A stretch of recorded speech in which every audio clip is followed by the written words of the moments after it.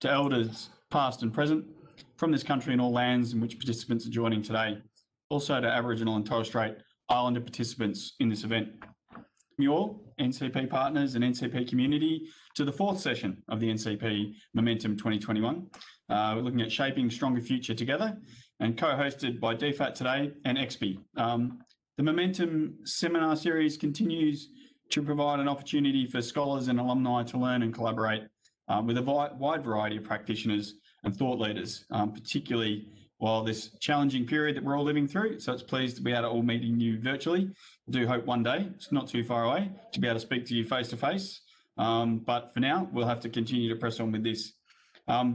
We're certainly keen to make sure that this helps to share knowledge and benefits for the program and the participants. And indeed, we've already seen a number of alumni offered graduate training and employment opportunities as an outcome of the networks and collaboration from last year's series. And we're keen to continue that this year. Throughout the program, NCP relies on the close connections that we can forge between the private and NGO sectors to offer practical experience, professional experience, and things that can leverage off you who've been so active in the NCP program. We certainly appreciate, in particular, our partners and our sponsors and the private sector partners that we've got here today. I'm really grateful today, particularly to have Peter Botten, ACOBE, and the chair of Oil Search Foundation. As some of you may know, Peter spent the better part of 28 years with Oil Search, working in PNG before retiring in August 2020, and he's got a truly and deep connection to the region. His commitment to funding and support major developments in project in PNG is well recognised, and he's a true champion of DFAT. And I've had the pleasure of working with and knowing Peter for a number of years and his company. In a particular example, I think bears testament to the commitments when PNG was severely impacted by the earthquake on 26 February 2018. And Peter and his team played a key role in supporting PNG communities recover. I also want to thank Dr. Dan Evans, founder of XP, today with the experts of the panel who'll be with us and talking through how to position Australia by 2020 as a leader of transformational cross-sector development partnerships in the region. And we hope that this engagement today will lead to increased development impact and be of interest to you all. Sincere thanks also to the other panel members, Sabina Curatolo, Acting CEO of Impact Investing Australia, Morgana Ryan, Chair of Innovation, Info Exchange and Connecting Up, Brendan Allen from the Burnett Institute, Julie Rosenberg, Executive Officer from Australian International Development Network, Karen James, CEO of Business for Development, and Shannon Schultz, NCP Scholar and XP Research Assistant. Today's session is particularly relevant to the question and the consideration related to the Asia Pacific and the development challenges, and one that's occupying many people's minds, in particular my own at DFAT. For me, collaboration with the private sector and the NGO community has been key to success, certainly in a number of places where I've had the pleasure to work, in the Philippines and the Pacific, and into Southeast Asia. One of my lessons is that partnerships are key and we have to invest in them, and that it's important to learn and understand perspectives of both the private and NGO sector, but we really need to take time to invest in each other and indeed learn from the lessons of the partners that we're working with on the ground in the host countries. So I look forward to myself learning some things today, and we'll hand over to Shannon to take us through and get into the session. Thank you. Thank you. Good afternoon, everyone. My name is Shannon Schultz, and I'm delighted to be joining you today from Melbourne, on the land of the Kulin Nation, and I pay my respects to their elders, past, present, and emerging. I'm a 2020 New Colombo Plan Scholar, GHD-sponsored scholar, and the Cook Islands Fellow from the Australian Department of Foreign Affairs and Trade. I've been a pro bono research assistant with the Cross-Sector Partnership Initiative, or XPI, since the start of 2021. I'm so excited to be facilitating today's Momentum session, brought to you by the New Colombo Plan and XPI, entitled Creating a Team Australia Approach to Asia-Pacific Development. I feel privileged to be in the company of the incredible panelists joining us tonight. It is thanks to the business champions like Peter Botten that the NCP is the global program that it is. Before we begin, let me tell you a little bit about the working relationship that I developed with XPI, which has resulted in a highly rewarding learning experience that extended my New Colombo Plan scholarship, developed my professional skills, and help me understand Australia's strategic role in Asia-Pacific development.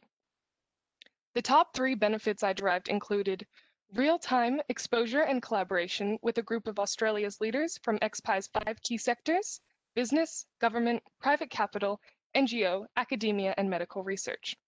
Secondly, I was able to improve my analytical and project management skills by conducting research and analysis with oversight from XPI leaders who have a strong management consulting background, primarily ex-Accenture. And thirdly, I deepened my presentation skills through the opportunity to deliver the research results to XPI Steering Committee at their quarterly meetings. The pathways that have been opened to me through the New Colombo Plan and XPI have been invaluable in creating multidisciplinary links and learnings to help me secure my new position as a consultant at the world's largest pure-play sustainability consulting firm, Environmental Resource Management. I will apply these analytical skills in this new role focused on the digital transformation of environment, health, safety, energy, and climate change solutions, all of which play a vital role in securing livelihoods across Asia-Pacific region. The value I added to XPI was to provide a critical stakeholder mapping, which defined some 170 Australian business entities in active development partnerships across 19 Asia-Pacific countries. This was one essential component to underpin their decision to select Papua New Guinea, Bangladesh, and Indonesia to develop proof-of-concept pilot projects. And now XPI is practically looking to deliver projects in these countries and create a Team Australia approach to development in the Asia-Pacific region, with some of Australia's leaders in their respective sectors. I would encourage other current and alumni New Colombo Plan scholars to consider contributing some research capacity to XPI to support this important research agenda. And I look forward to hearing from the panelists on their insights into cross-sector partnerships and some of their own incredible work in the region. I will now pass over to Dr. Dan Evans, the chair of XPI, to provide an overview of XPI's structure and then chair the discussion before I return to moderate the Q&A.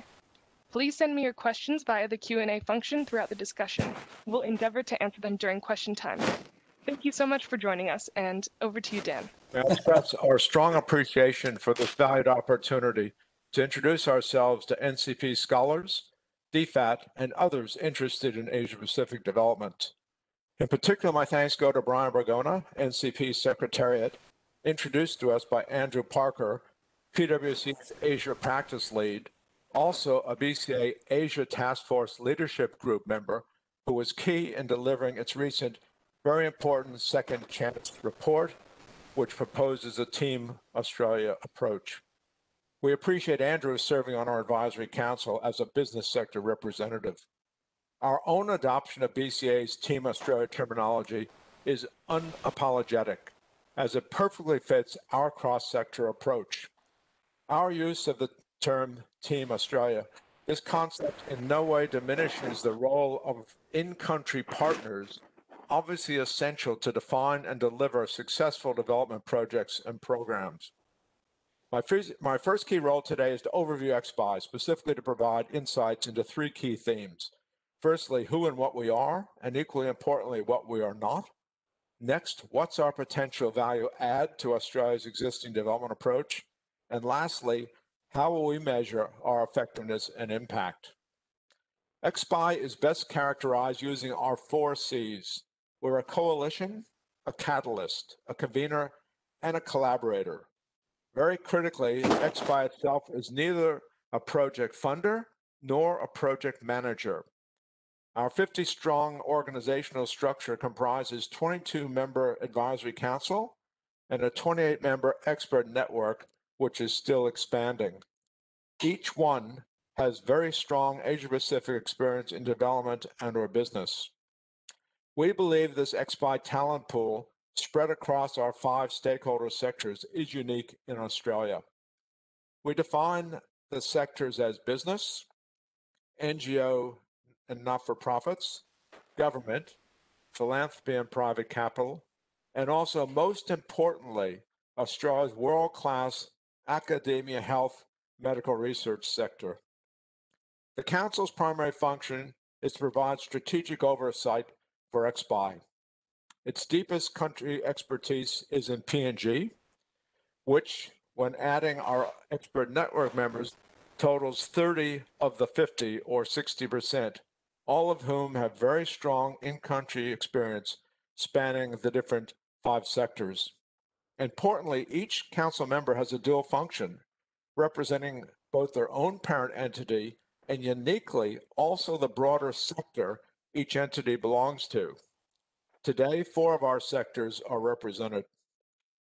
XBI has a small steering committee comprising both advisory council and expert network members, which both coordinates and provides governance oversight for XBI.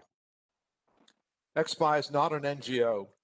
Rather, we're an initiative whose simple purpose is to break down the silos between our 5 sectors which contribute to international development. Why? We believe Australia can both create leverage and also increase its development impact. This should then also justify increased donor confidence and related funding. All parts of XBI serve pro bono with the single exception of our part-time project director, who is currently funded by 2 family philanthropic foundations and Melbourne Business School. Most critically, we were absolutely indebted to Business for Development, B4D, for providing all business support services on an in-kind basis. Let's now briefly consider what XBI's potential value add is. Our just stated premise is that by modifying Australia's current approach, untapped potential exists through a synergistic combination of, first, mobilizing increased Australian business sector participation, ideally ensuring each of their overseas operations has a well-developed, clearly articulated social development strategy integrated into its operations. Second, by creating specific partnerships between stakeholders from elements across our 5 sectors to ensure the right fit-for-purpose consortium, combining expertise, experience, funding, and partner commitments, which reflect effective separate value propositions. Thirdly, by capitalizing on Australia's latent capacity and passion, which exists within a very strong under or unutilized development talent pool, which XBI has unwittingly discovered. And lastly, by consistently achieving promised impact, this with us increasing partner and donor confidence and hopefully related funding levels. The final topic I'll briefly cover now is how we'll measure our own impact. XBI has defined its regional scope as 19 Asia-Pacific countries, 5 in Melanesia, 8 in Southeast Asia, and 6 in South Asia. With short-term research support from Melbourne Business School, Global Health Alliance, and a new Colombo Plan scholar, yep, think Shannon, we mapped the country presence of about 170 Australian entities from across our 5 sectors in all 19 countries. We believe this represents a unique approach within Australia. Importantly, we searched to uncover which entities had cross-sector partnerships, particularly including an Australian business. Why? Because we believe these businesses are self-defined development leaders and most prospective potential business partners for us to engage with. We also developed a set of indicative partnership guidelines, which encourages the Australian and host country project partners to create their own governing MOU, agree a theory of change, and related international partnership framework, to operate on an open book financial basis, and where necessary, agree how to jointly secure project funding. Given our 18-month time frame, our advisory council strongly encouraged us to quickly focus on countries where we had natural advantages, particularly XBI expertise and in-country relationships. Consequently, we prioritize one country in each region, namely PNG, Indonesia, and Bangladesh, and created a working group for each, comprising a mix of advisory council and expert network members to identify, facilitate, and support the initiation of at least 2 proof-of-concept partnership pilot projects in each priority country by December. These working groups are each extremely keen to strengthen collaboration with the DFAT posts in Port Moresby, Jakarta, and Dhaka to assist identifying potential pilot projects. While it's still too early for XBI to discuss any potential pilot project leads, each working group is quietly confident their initial efforts are well directed towards building long-term relationships in host countries to create platforms from which important opportunities should emerge. We're particularly encouraged to announce today that XPI is executing an opportunity definition MOU with Bangladesh's and possibly the world's largest NGO. We fully anticipate one key focus will be gender lens social development projects. BRAC advises us this MOU represents its first with any Australian entity other than DFAT, regardless of which stakeholder sector. XPI is sincerely grateful to Melissa Park, former Minister for International Development and current BRAC governing body member, for her introduction to BRAC's CEO. Hopefully that's enough XPI context for now to set this session up, which is designed to explore what we currently understand about the challenges of cross-sector partnerships. Now, a quick introduction to our speaker. First, Peter Botten, former Oil Search CEO and New Colombo Plan business champion, will provide a short case study on Oil Search's PNG social development partnerships. At the risk of embarrassing Peter, his development leadership is widely recognized as the business sector's gold standard in PNG. Apologies, Peter. Other speakers today have already been introduced by Matt, so I thank you for that, Matt. One of our planned speakers, Brendan Allen, Executive General Manager, Partnerships and Business Development, Burnett Institute, is a late withdrawal due to illness, and we wish him a speedy recovery. I requested Liza Garcia, our project director, to join our panel for the Q&A session. Liza works closely with the UN Australia Association and also consults for Development Partnerships Institute, DPI Mining.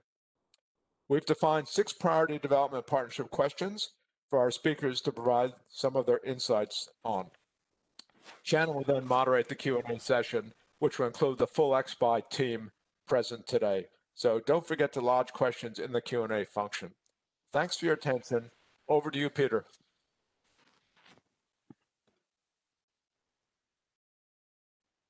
Thank you, Matt, Shannon and Dan, and may I say it's a pleasure to participate in this important session this afternoon, highlighting the need for new thinking on partnerships to effectively address the Team Australia approach to the Asia-Pacific development. My message to you is that the private sector should be regarded as a key partner, along with more traditional stakeholders such as bilaterals, multilateral organisation and not-for-profits to deliver creative and sustainable solutions to social development challenges in our region. And today I'll speak specifically about Papua New Guinea. Many government organisations, when addressing aid programs, tend to focus on traditional actors such as the bilaterals, multilaterals and international NGOs to deliver their programs. I firmly believe that more effective and sustainable programs can be delivered when right-minded private sector entities are engaged in these development partnerships.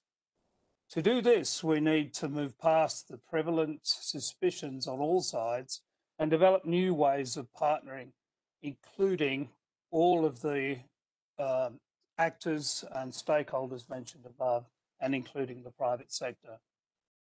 There is unfortunately a pervasive ignorance of how the private sector is now approaching social development challenges. Attitudes are changing in many organisations on how they wish to participate in development challenges, especially in places such as PNG. Business does bring substantial capital and capital investments.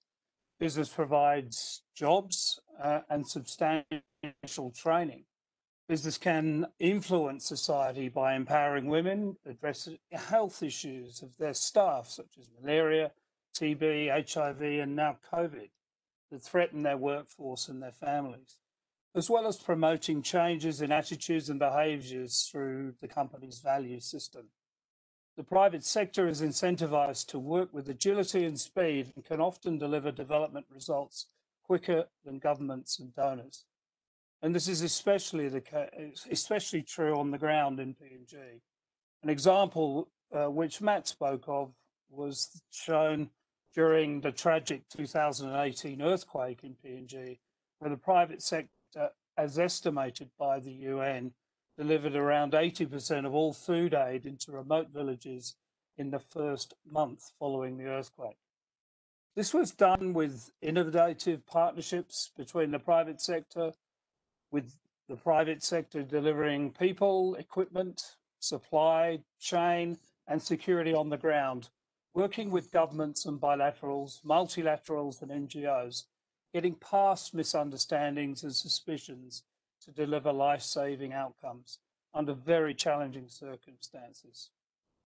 Another example is the partnership between governments and the private sector to support and improve health services in Hela and Southern Highland provinces in PNG. These two remote provinces are challenged by ongoing tribal conflicts and very difficult service delivery environment. Partners in this process have set common goals and measure achievements against the PNG medium-term development strategy, working within the government system and framework. Funding and other support has been secured from over 10 different government and private sector entities. And I'm pleased to say that DFAT is one of the supporters of our work in both Southern Highlands and in Hela. Measured results have demonstrated significant improvements in health outcomes, including vaccination rates, attended childbirths, various child and maternal health issues, addressing the scourge of family sexual violence, providing medical, mental health and legal support for victims, as well as provision of fit-for-purpose infrastructure, water, electricity, and sustainable servicing of infrastructure across the two provinces. Help and support is also provided within the government system and provides governance structures for effective board financial management across the two PHAs to deliver a sustainable system and a sustainable enhancement in the government system, a challenge that has been on the books of so many entities for so long. This process is so important in endeavouring to manage now the impact of COVID. Support for the PHAs to address the pandemic is now core to partner response, and we hope to play a major role in providing efficient vaccine rollout across our provinces, another complex and challenging task given societal sensitivities and logistics challenges, ones that the private sector is uniquely placed to help. In finishing, there are real opportunities, especially in PNG, for innovative approaches to private-public partnerships that could transform sectors such as agriculture, that employ many while addressing social issues such as conflict prevention, empowering women, addressing the youth bulge in Papua New Guinea and preventing disease. There is a real opportunity to build the next generation of PNG leaders, a long-term solution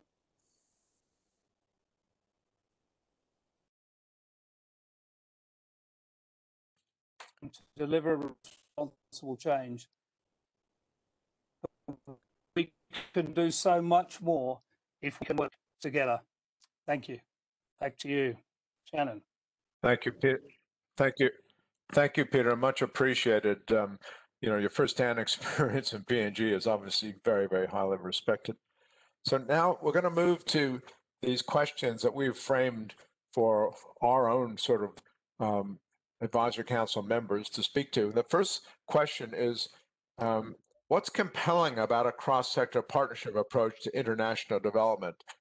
Sabina is going to speak to this first, and then Karen will pick it up and add her insights as well. So Sabina, across to you, thanks. Thanks, Dan. So cross-sector partnerships are not new in international development. And as Peter noted, the need for these types of partnerships is only heightened in our response to and recovery from the COVID pandemic. And partnerships can be local, regional, or global. So the Sustainable Development Goals, or SDGs, which are global goals to achieve a better and more sustainable future for all, they're a global demonstration of a cross-sector development effort. The SDGs recognise that what is one of the key drivers of cross-sectoral development partnerships is that the need to address complex social and environmental problems do not respect human-made borders, and they're too large or intractable for one organisation or sector to tackle alone. And they also recognise that no one actor has all the answers or the resources. So what's compelling about these types of collaborations is that they draw upon multidisciplinary skills, know-how and resources to address these complex and seemingly intractable challenges. And I will have a bit more to say about that shortly, but for now, over to you, Karen, for your insights.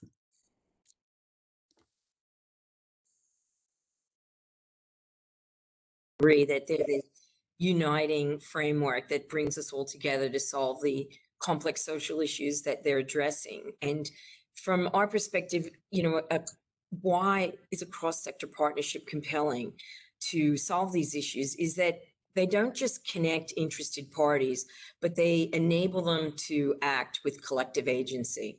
And together, when you get a cohort of interested parties connected and enabled for action, we believe they can influence a range of outcomes beyond what the individual organizations might have been able to do on their own.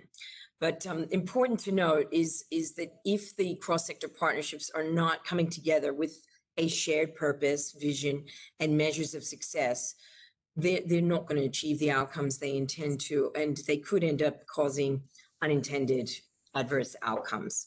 So there's a lot of information about development and aid, and as Sabina said, these are not new concepts, and I believe that partnerships have to be founded on trust and connection, and that without that, no cross-sector partnership could be successful. And you create the energy between people, and you have everybody in that relationship heard and seen. There's no judgment. Everyone's cultural nuances are respected.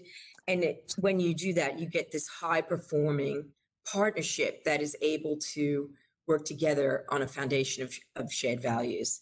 And we believe at B4D that when you connect that headspace, that's that complex understanding and putting together the right frameworks with that heart of partnership, that you can really achieve incredible change and incredible outcomes.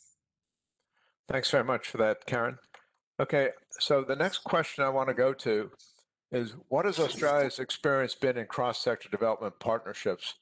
Morgana's going to speak to this, and she's also going to talk about which countries she considers the global leaders and what are some of the key lessons. So, Morgana? Thanks, Dan, and thank you for inviting me here to speak today. I've been very fortunate to spend my career in a hybrid between commercial business management consulting, but also 10 years working in international development with some of the biggest international NGOs. So I've seen partnership at many different levels.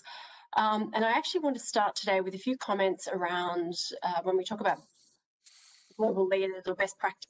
One of my frustrations in development is how often we try and reinvent the wheel. And so I would really like to share some resources with the participants on this call today and challenge all of you when you're thinking about your role as part of the New Colombo Plan, and if you're thinking about this partnership space, to not try and reinvent the wheel and go to the gurus.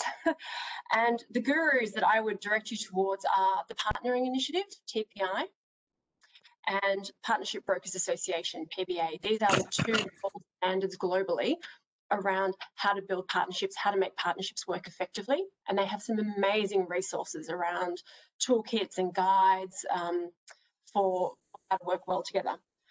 DFAT itself, in recent years, has run the Business Partnership Platform, which now has some great case studies of organisations working together in partnership for impact in Asia. There's also other organisations like the UN Global Compact and the World Business Council for Sustainable Development and Eunice Business. All of these are organisations that are looking at these really complex development issues and how you bring different players together to have an impact. But at the same time, there's also been an emergence of a number of groups, particularly out of Africa, challenging the way that development is done. For example, No White Saviours in Uganda, Digan Ali, who's a long-term community-centred development lead out of Kenya. And they're really challenging us to look at models that they're seeing as more colonial and historical, and asking us to look at development in a different way. So in a minute, when I talk about some case studies, I am going to really refer back to the importance of partnerships that are seated in a deep understanding of a challenge in a community, in a place, and designing a way of bringing additional resources to amplify solutions to those problems. And that is the beauty of partnerships. I'd also like to very quickly refer to a piece of work. It's quite old now. Accenture Business for Development and then AusAid, now DFAT, worked together in 2012 to do the Business and Development Study. There was a survey of over 100 businesses and deep dive interviews with CEOs and executives of another 30 businesses. That research had some really strong themes around why businesses engage in partnerships, and I think they're as relevant today as they were then. So 93% of respondents to the survey agreed that business does have a role in alleviating poverty. Employment, education, infrastructure and health were the primary areas where they felt business could really make a substantial impact. And why are businesses motivated to do that? Brand trust and reputation is a big one. Employee engagement, also potential future employees of the organisation, and personal motivation. And this is where I think people like Paul Polman, the former CEO of Unilever, and Peter Botten are real leaders in this space, because it's CEOs and executives who have a passion and who have an understanding about why caring about society also is good business. And there's an increasing amount of literature talking about why Milton Friedman on the sole role of a company is to maximise shareholder value is no longer the best way for organisations to operate. So I just want to very quickly draw on two examples. One is a very, very international example, and one is a very Australian example, just to really highlight some of the themes around what does good look like and why do partnerships sometimes struggle. So the first one is a global example that was a combination of 5 players. There was a United Nations agency, there were 2 fast-moving consumer goods companies, there was a nutrition company, and there was an international NGO. And they came together in New York in September, which is a very busy time for various UN and, in the old days, Clinton Global Initiative and other big meetings. And they had a huge announcement about this program. It was a 5-year program with a focus on child malnutrition. Now, the vision was fantastic. The challenge in the partnership came into the details, and this is one of the issues, I think, around having a global commitment, but being able to really think about how it plays out on the ground. And in the end, it worked well, but it took them a while to get over some of those challenges. And one of the most basic challenges was everybody agreed around a vision of we're going to tackle child malnutrition. The problem was that for the UN agency and for the international NGO, a child and child malnutrition was the first 1,000 days. But for the businesses, the child was anything up to 9, 10, 11 years old. Now, both groups of entities had reasons for why they had defined a child in that way, but it meant that what they thought was a common vision was actually quite divergent. And getting that discussion out on the table early, understanding those differences was really important. And it was really important for the partners to respect why they were coming from different angles and to find a common ground that still allowed the partnership to have its reach and its impact while meeting the needs of partners. The other major challenge is that partnerships have been kind of grouped together at an international headquarters level. But ultimately, implementation was the responsibility of the regional and country level entities, which were a completely different set of stakeholders. And you can imagine 5 partners, 2 countries, regional offices, country offices, headquarters. That is a lot of stakeholders. And it took quite a while in that partnership to get the governance together. So these are just things to think about practically when you're pulling a partnership together. The other one I'd like to speak to is closer to my heart. It's not truly an international development example, but it is absolutely a social justice, social impact story. And it's based on a product called Ask Izzy. So if you Google Ask Izzy, you'll find it's a website that's designed for people experiencing homelessness and intrinsic disadvantage to find access to services. The reason why this was such an effective partnership is because you had the social enterprise or the not-for-profit who had a long track of working with homelessness. They sat on a huge database of services, so they knew all the places that homeless people go to get help. And they also knew that even though people were homeless, they still had mobile phones. And they were able to convince Google and Real Estate Australia group that it would be a really good idea in investing and working together as a team to basically build the website would take all this information and put it directly into the hands of those people in need. And then they managed to convince Telstra to come on board, and Telstra committed to providing access to that website unmetered, which basically means if you're living on the street, you've got a mobile phone, but you don't have any credit on your mobile phone, you can still access this website and you can find out where to get a meal, legal support, shower, housing, etc. So in reflecting on those two examples and my top kind of 3 to 4 things around what does good look like, there's definitely the importance that the idea is grounded in real understanding and knowledge of the problem and some innovative thinking about how to tackle it, and recognition that each of the partners brings something that helps amplify the ability to solve the problem. Or beware of organisational complexity in partnership, and if you're going to agree things at a headquarters level, please make sure that you've got all your stakeholders within your own organisation on board and committed before you start to engage others. Leadership is critical. Peter Botten just talked about the right mindset. I can't emphasise that enough. I spent quite a bit of time in the UK working in the international partnership space. I've seen it back here in Australia. It's the leaders who have a vision and who have a passion for this that make a difference. And I would love to throw a question to Peter, maybe for the Q&A later, to just get his views on when he talks to other leaders, has he seen any trends or characteristics that kind of drive which leaders care about this and which ones don't, and what motivates them? Because I think this is a really key trend in business to come to the party. And the last thing is honesty. All partners are in it for a reason. They're not always aligned, but there needs to be an overlapping intersect in that Venn diagram. And I think it's okay to be honest about why you're there, even if it doesn't fully align with your other partners. And when you design the KPIs for a program, everyone gets very excited about the KPIs around, okay, we're tackling child malnutrition. What are our indicators to tell us if we're doing good or not? But let's also have KPIs for the other participants as well, because any one partner is not getting what they need out of that partnership.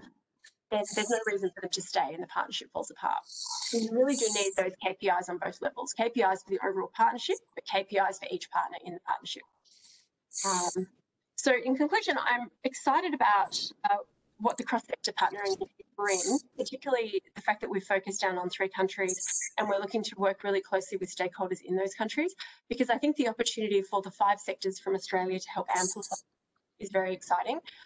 But again, it's finding those players like BRAC within countries who really have a deep understanding of where they might need help and then how that can play out. Thank you. Thanks very much, Morgana. Really appreciate that. Okay, we're going to move on to our next question. What experience, if any, do you personally have in cross-sector partnerships? And can you quickly describe a relevant cross-sector partnership project you've worked on? We're going to ask first Karen and then Sabina to speak to this. Karen? Credit this program with Business for Development in Papua New Guinea. So in the organization that I lead, we get the opportunity to both work on the business and in the business.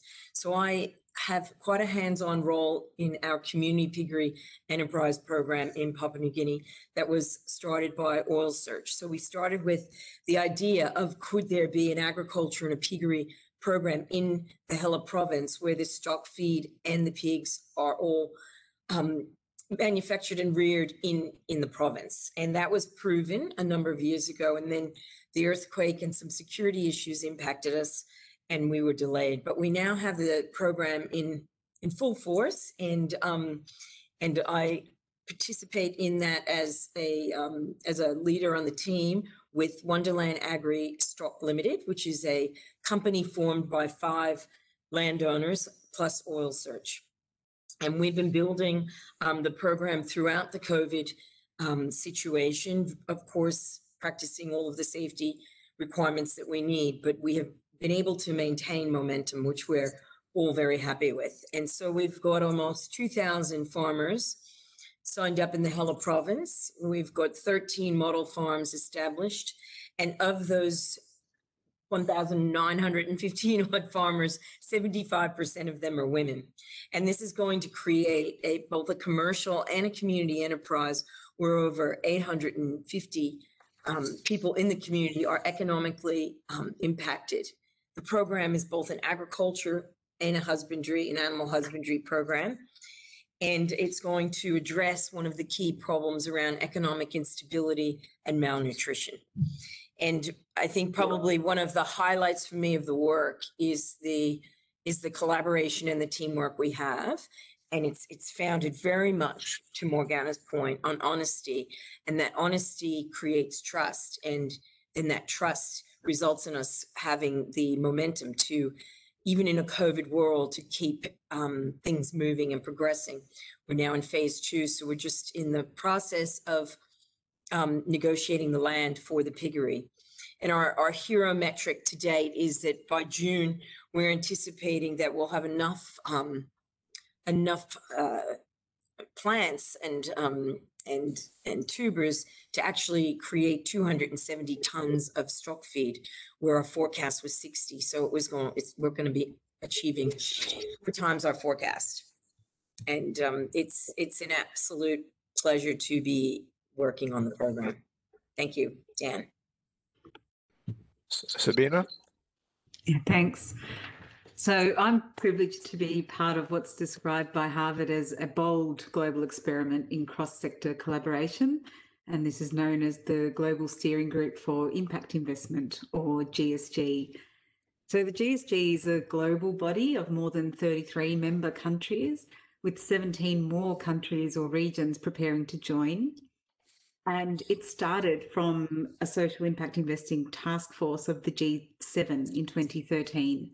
And since then, it's been driving towards its mission to build the market for investments which deliver both a measurable social or environmental outcome with a financial return. So I mentioned the SDGs before. It's well accepted that philanthropy and government alone can't meet the challenges of delivering those SDGs. So the private sector has an important role to play. And so do other actors such as civil society and academia, and the GSG brings all of these actors together globally.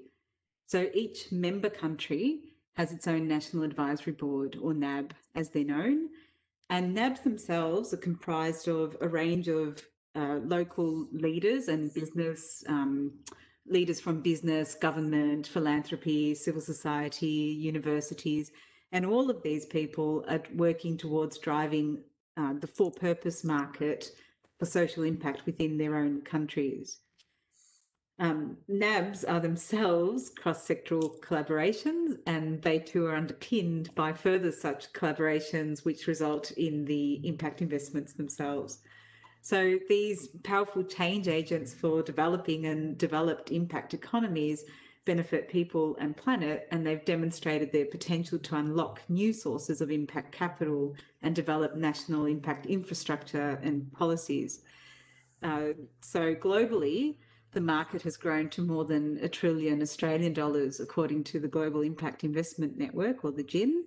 And in Australia, the Responsible Investment Association of Australasia, or RIA, reports that Australia's impact investing market has more than tripled over the past 2 years to almost $20 billion.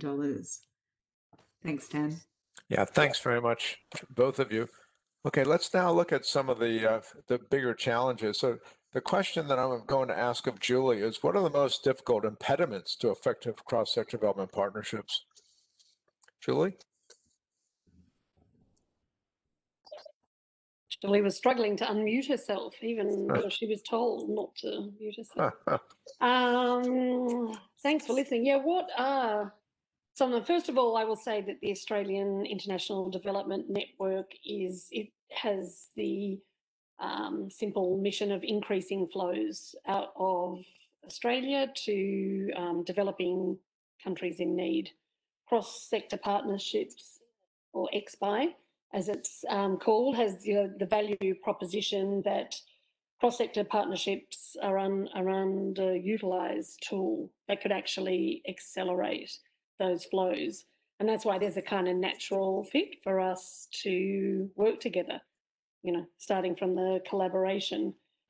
We've heard from Peter Botten on the value of business, engagement and delivering a social agenda.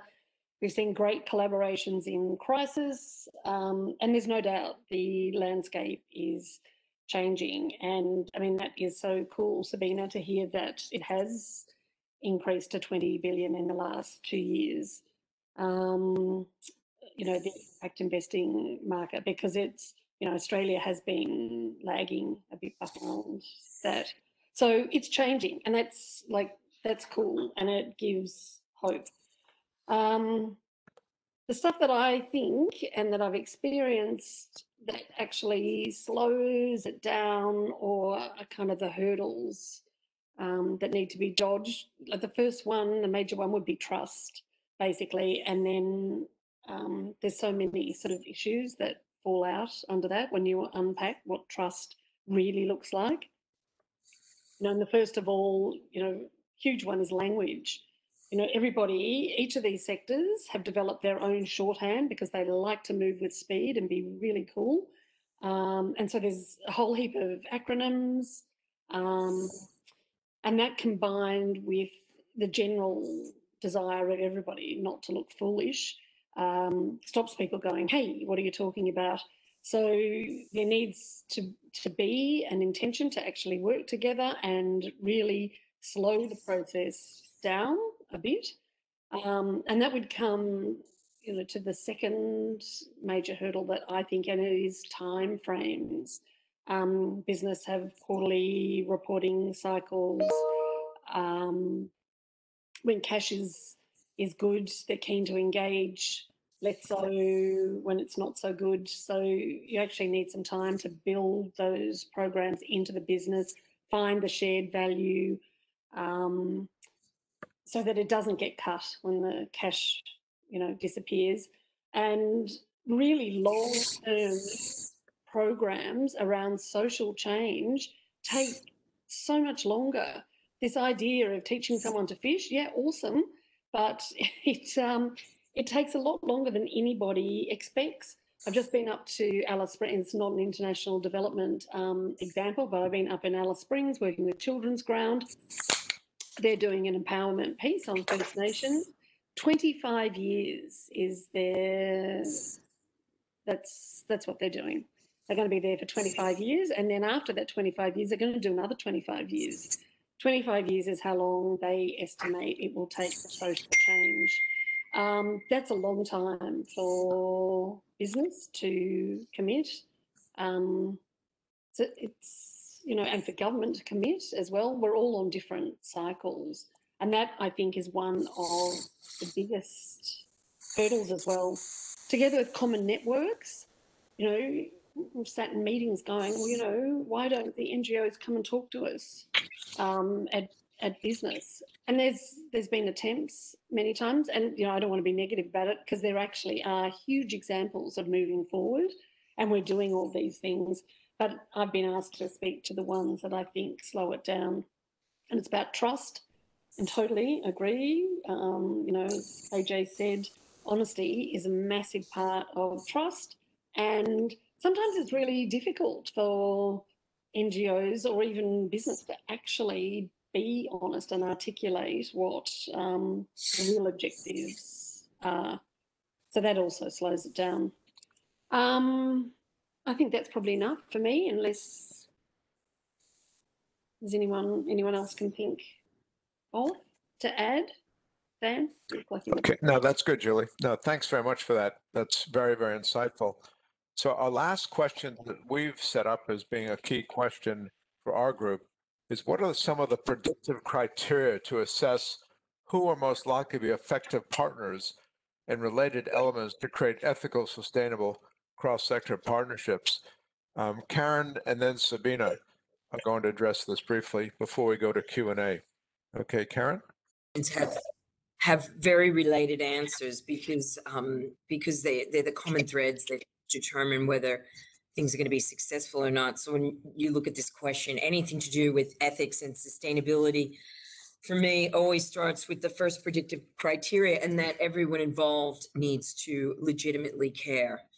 And the partners have to genuinely care about the community, the work, and the changes they are making a commitment to. And they have to be committed to play a long game in this kind of work. To Julie's point, you know, there is no tick in the box greenwashing 1-year program in international development. You've got to be in it for the long haul, and you have to be committed and care. And I think I spoke earlier about shared purpose, vision, and measures of success. I think they're very, very critical. And also at the start, having a shared definition of what the problem is you're solving for, a common analysis of that problem, and frameworks that are going to be used for planning, but are going to have the agility to navigate the bumps in the road, because there will be bumps in the road. And then from all of that foundation, then you can put the type of governance and project documentation and things you need in place to actually resolve complex or intractable issues, seemingly intractable. And I always like to look at complex systems. I'm an engineer by trade, so I think like an engineer, and I like to create inputs and outputs. And I think the easiest way is to think like you're baking a cake, you know, and if you were going to bake a cake, one of the most important ingredients you'd put in it was executive endorsement and leadership. What I've found in my 2+ years at D4D is when we have executive endorsement and strong leadership, programs work, and when we don't have that, they fail in the private sector and the business sector. You've got to have financial backing. You've got to have the ability to actually do the work.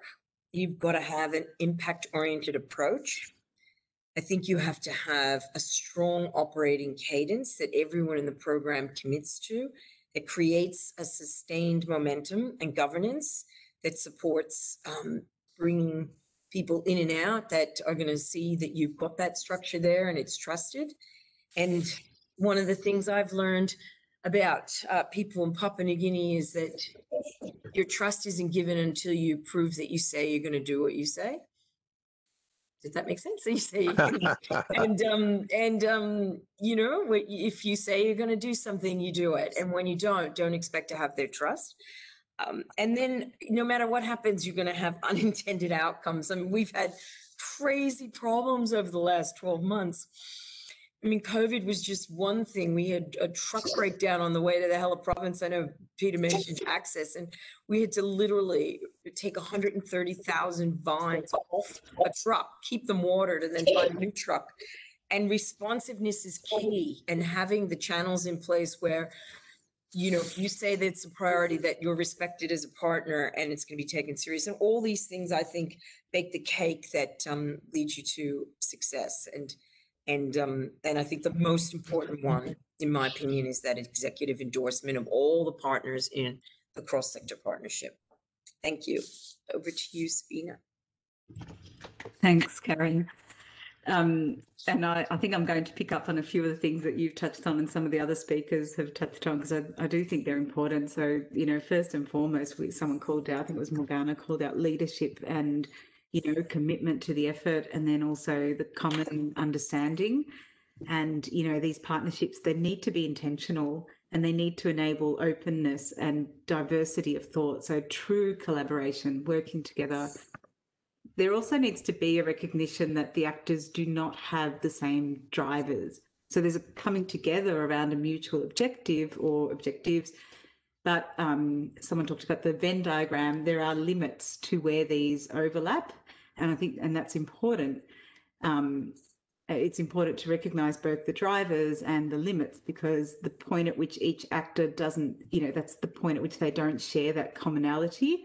And arguably, I would say those partnerships can't exist beyond that commonality, but they can very comfortably exist within it. So, you know, the partnership, it doesn't mean, you know, adopting wholesale the other organisations' missions and values. And I'm a big fan of partnerships of unlikely allies. I think they can work. I've seen them work very well together, where they have that mutual objective, because they bring together approaches and networks and resources that, you know, other partners within that partnership may not otherwise have access to. So recognising too that the different actors have different roles to play for that reason. So, for example, in the impact investing market, we like to talk about government, and government can be a great source of funding. But beyond that, governments are uniquely placed to set the regulatory condition or to signal to the market. So in the case of market building, an important role for government is much more than the funding relationship. It's in creating that enabling environment, which only the government can do. And maybe because this is a DFAT call, it seems appropriate to really acknowledge the leadership role that DFAT has played, particularly in the global impact investing space, and within that, particularly around investing in women and gender lens investing. So thank you. Okay, thank you very much, Karen and Sabina. Okay, so that finishes the section of our prepared questions on topics that we thought were really important to be getting some insights into. So now, Shannon, across to you to moderate the Q&A session. Thanks. Thank you. And thank you to all the panelists who participated. I've just gotten the first question in from Natasha Kidd. Do you see youth organizations playing an important role in building trust, honesty, connections, and partnerships to advance Australia's partnerships in our region? How have the New Colombo Plan and NCP alumni contributed to this goal? Do you want to head that in any particular direction, or are you looking for volunteers? Looking for volunteers. I'm not sure if any of our group has got much experience with the New Colombo Plan, so I don't know to the extent they'll be in a strong position to comment on that. But Dan, anyone? I know in my past life with All Search, there have been a number of New Colombo Plan people who've come through PNG and spent quite a number of months. I think it's an essential part of demonstrating corporate Australia's commitment to social development and teaching, at least providing an experience for participants in the Colombo Plan, an understanding of some of the challenges of what does actually happen on the ground in a developing country, and how business and government work to try and address some of those challenges. Every one of the participants that I spoke to during and after the PNG experience that they had were deeply, I think, challenged and moved by what they saw, and was very impactful to pass an understanding of what does work and what doesn't work, and equally the challenges of actually doing things well with proper governance in a country like PNG. So I think there's a big gap between people who talk on Zooms and Teams and WebEx in nice places in Australia, and actually the reality of getting something on the ground in a developing country where pressures and challenges are very, very different and sometimes not well understood in the context of an office. So having the New Colombo Plan people come through, understand the challenges, understand the culture of the people as well, very importantly, and what makes them tick. A massive positive for Australia and the younger generation as a whole and participants in the things. I'm a big champion of NCP, and it does a fantastic job, and the job that I think Julie Bishop wanted it to do. If I may, I won't speak about the New Colombo Plan because I'm not well qualified to do that. I would love to comment on a bit about the youth, and I think that absolutely they have and are playing a really important role. If I look at Impact Investing Australia, one of the things we do domestically is we run a growth grant which supports later stage social enterprises who are looking to scale their impact by taking on investment capital. And we see a range of brilliant entrepreneurs coming through, people and a lot of young people in particular coming up with new ideas. So we're actually the business model is part of solving the social or environmental problem, and they're just thinking about problems in different ways and thinking about impact in different ways. So people of my generation, we often think about it's almost a dichotomy. It's a very binary. You have impact on one hand, finance on the other.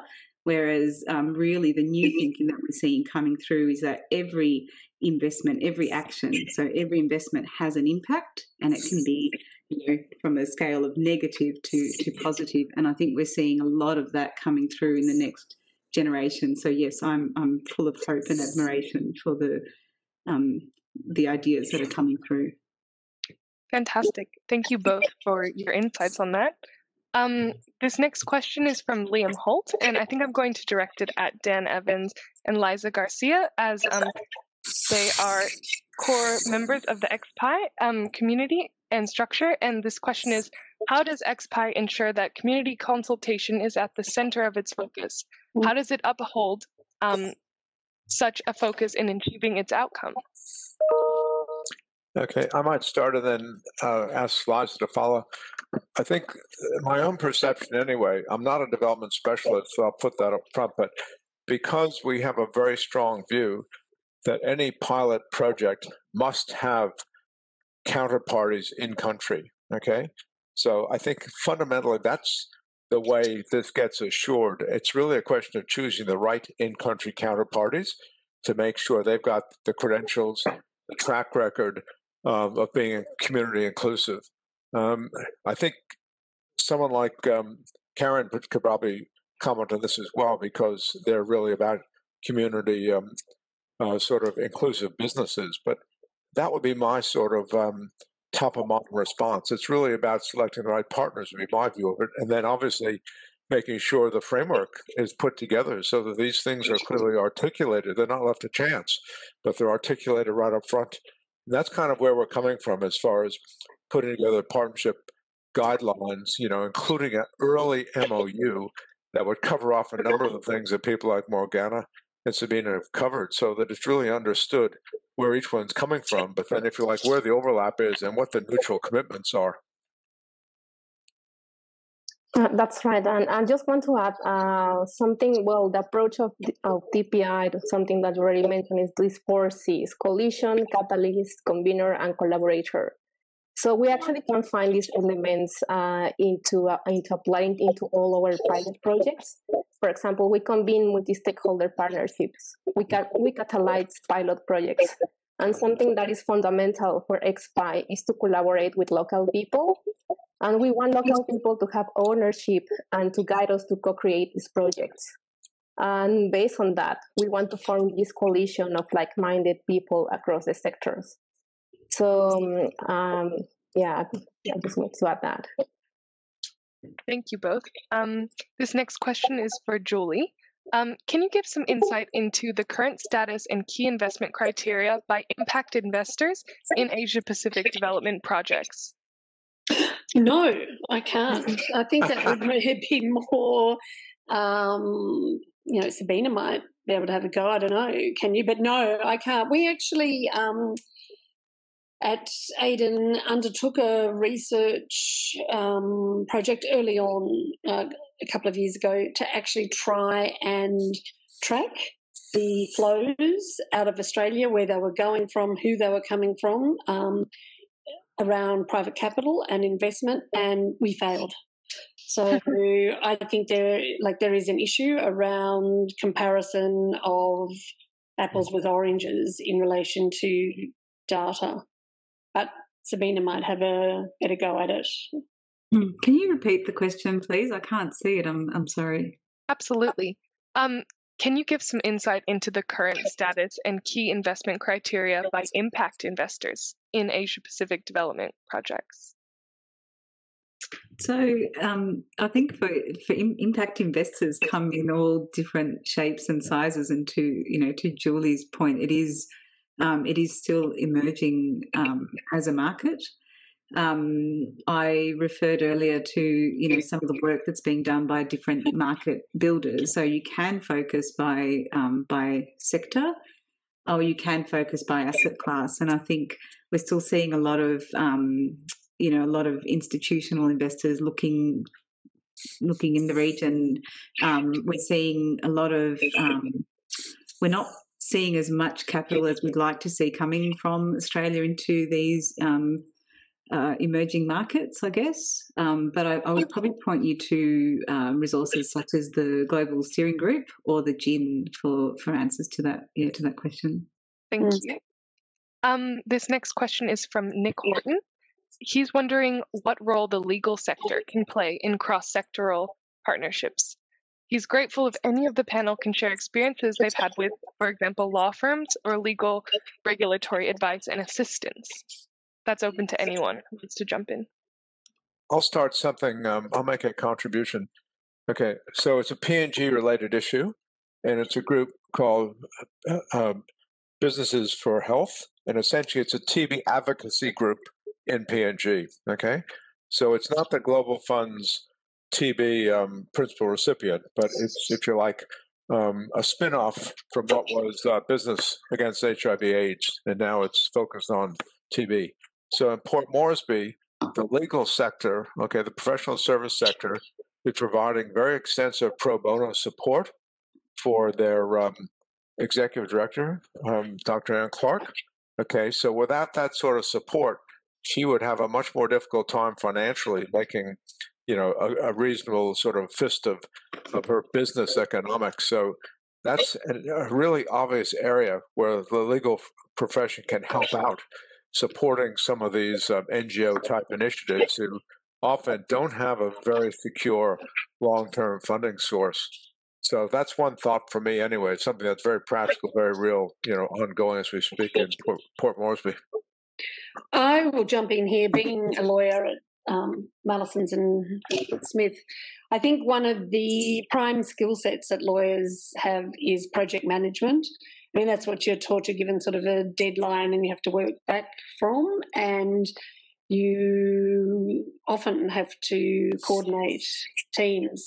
So I think they have a role in sort of facilitating the logistics and actually bringing various groups together and moderating and negotiating, because I think a lot of the sort of outcomes around successful partnerships are strong negotiations about listening to other people, understanding values, objectives, and negotiating compromises that people actually are happy with. So I see that as a big role for lawyers. Thank you so much. The next question is from Paul Moffat.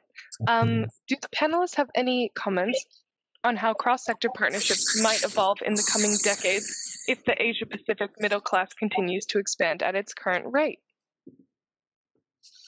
Okay, let me make some opening comments, and then hopefully others will have more insightful comments. You know, to the extent the middle class keeps increasing in Asia Pacific, hopefully they themselves will become either project initiators and or project partners through the businesses that they're involved in, through their own philanthropic activities. I mean, if they're middle class, maybe they're not ready to be philanthropic contributors, but the point is they can still align with SDG priorities, and if you like, the concept of partnerships, and they can find a way to be influencers, even if in fact they're not in a position to be, say, financial supporters. I mean, there's such a wide range of roles because it's a change of mindset, it's a movement. So, you know, I would have thought there's room for, you know, contributions of all different kinds across the socioeconomic spectrum. Absolutely. So it says, so the second part of that question says that there's a greater incentive for involvement of the private sector. So I might pick up on that and just say, I'm sure that's right. I'm sure that we will see that growing movement, which is welcome.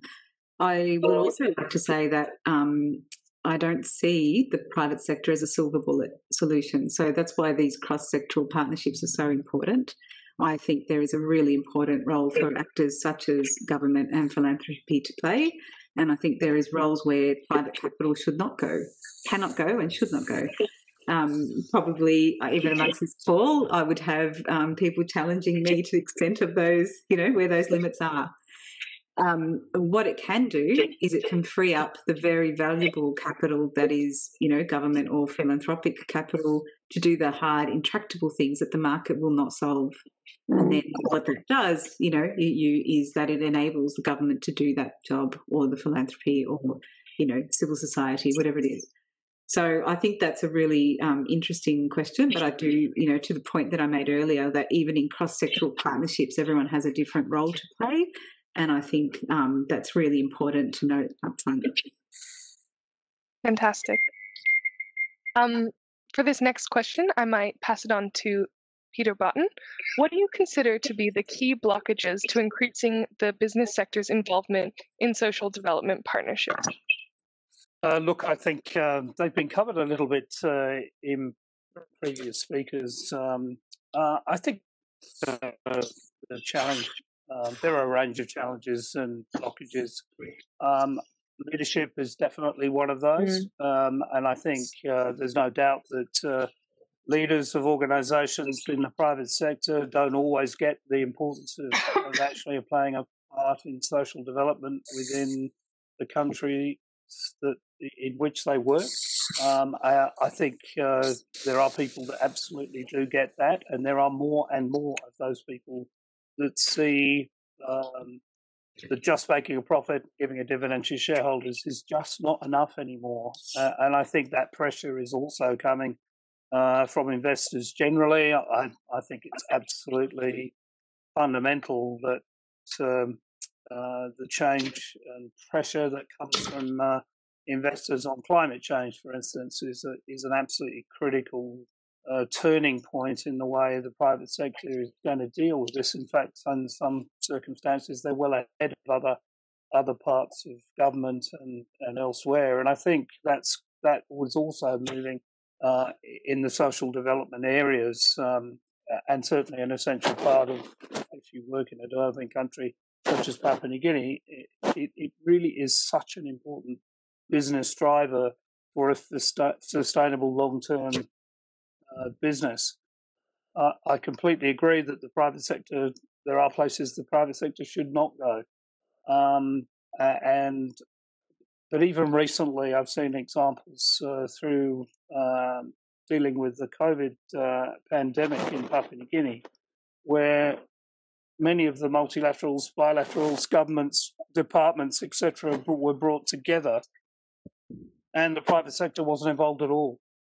And that comes from a number of reasons. Perhaps it's not habitually. Those actors don't look necessarily to the private sector for where they can provide help. I think there's a latent suspicion about the motivations of the private sector in becoming involved in this, and the only way you can get past that is good communication, good leadership, and there's a really well set out description of the goals, the reasons you're in this and wanting to help. So I think you're absolutely right that there are places where private sector should not go, but equally I can tell you there's still a substantial prejudice within various sectors that just don't want to be tainted by the presence of private sector engagement. And I think that's in governments, that's in multilaterals, bilaterals, and NGOs. The only way you can break that down, good communication and common goals, and have everybody lay out why they're in it, and trust obviously becomes important. So it's something that's not going to get fixed in 5 minutes, but I'm really optimistic that private sector overall and leaders within the private sector are now being pushed to a degree by their investors. Doing so much more than just delivering value to shareholders is part of a corporate responsibility now. I find that very encouraging, and certainly is far, far better off in terms of commitment to these sorts of things than it was 10 years ago. Fantastic. People, new direction. Thank you so much. Do we have time for one more question? Why not? All right. This question is from Alan Atwell. Is DFAT the only government department that could participate in cross-sector partnerships? Are there other key players?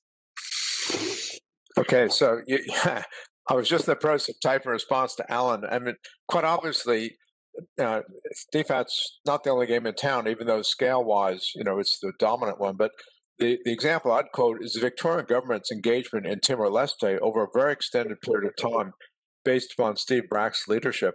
I think for 10 years, he had a funded role by Harold Mitchell Foundation, basically to act as a mentor to the first president or prime minister of Timor-Leste. But, related to that, there are a whole series of different initiatives that Victorian government was involved in, typically around health sector, but not only.